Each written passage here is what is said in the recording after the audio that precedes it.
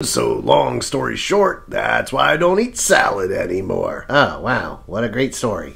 Oh my gosh! Look who it is! What? It's SpongeBob SquarePants! Right over there! Oh, him? Yeah, I know him. He's not so great. You know SpongeBob? Yeah. And his name's not SpongeBob in real life. It's actually Gordon. Well, I would love to meet him. He's like the funniest guy on TV. Yeah, well, he's not the same in real life. I'm just gonna warn you. I mean, I'll call him over there. Hey, Gordon! Hey, it's me, Brandon. Brandon, is that you? Is that really you? It's been a long time, old chum. Nice to see you again. I see you're still wearing that number 5 jersey. Yeah. Well, anyways, I just want to say, wow, it's really amazing what you've been able to do with your life and that whole big show that you created. And wow, I mean, you just got to be the luckiest guy in the world. Luck can get you only so far, Brandon.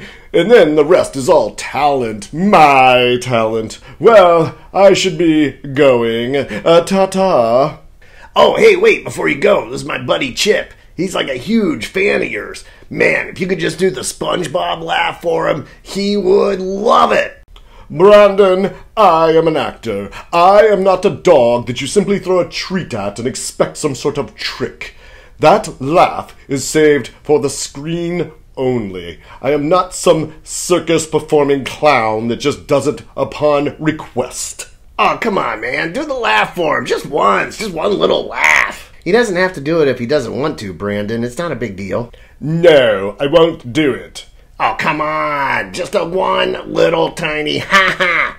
Never. And I am offended that you would even ask. Yo, you're kind of getting on my nerves. Do the laugh. Never.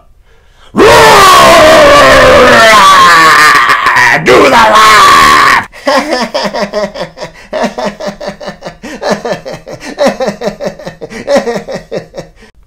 Brandon, you're right.